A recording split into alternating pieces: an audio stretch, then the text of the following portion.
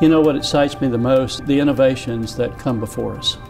The people with their great ideas and the energy that they have behind them to help in our space exploration mission.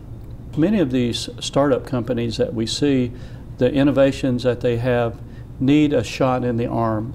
They need some funding just to help them get over the top to prototype and then test their applications. And they can go from idea to marketplace in just a few months. Prevention of vision loss is critical to our society. And as you know, diabetes, glaucoma, macular degeneration, cancers, all of these affect our vision, and vision is the most important sense we have.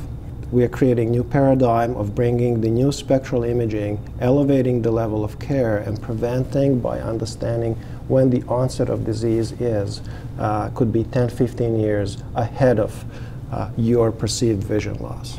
So this technology, that's the aim of the technology, is to prevent vision loss. I'm sitting here in front of the Annidis RHA multispectral ophthalmoscope. It's designed to take progressive spectral images of the retina in order to allow doctors to identify disease earlier in the disease process and to manage the treatment better as they watch its evolution over time. So it's going to take 5 pairs of images is the multispectral component of it. It then moves into taking 2 flashes from 2 different directions to generate a stereo pair as well, and you'll be able to see that on the output display.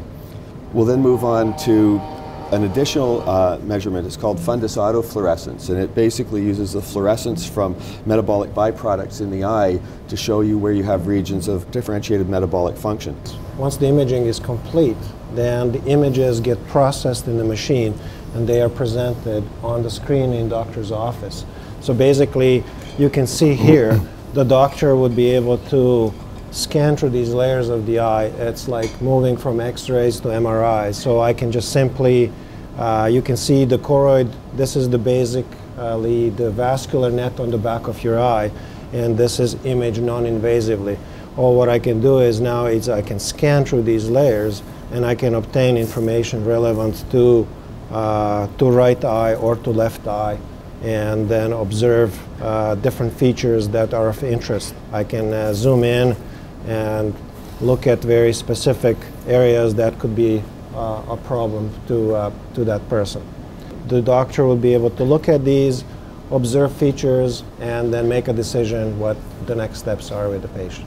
I think, as a citizen, the benefits of the space program is in fact to promote exploration and science discovery broadly, and to the extent that that's being done with a consideration of how those innovations can apply on Earth, I think it ends up being a good opportunity to leverage what are, in the big picture, relatively small investments, but yet at the right time, the right stage, the right circumstance for a company can make a big difference. Financially, we'll have a small impact, but in sense of visibility in the market space and enabling the whole nation to understand the importance of multispectral imaging to prevention of vision loss, to screening of disease in non-diseased eyes, and finding disease early, it will be huge.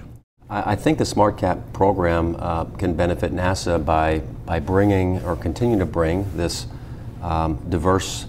these diverse perspectives to almost as a proxy for some of NASA's priorities, be able to, with those in mind, take a critical view of the marketplace and ideally identify companies, entrepreneurs, emerging technologies that seem to have kind of the combination of both a good foundation in science, but also management skills and other assets that those entities are able to leverage so that they have a higher likelihood of actually being viable.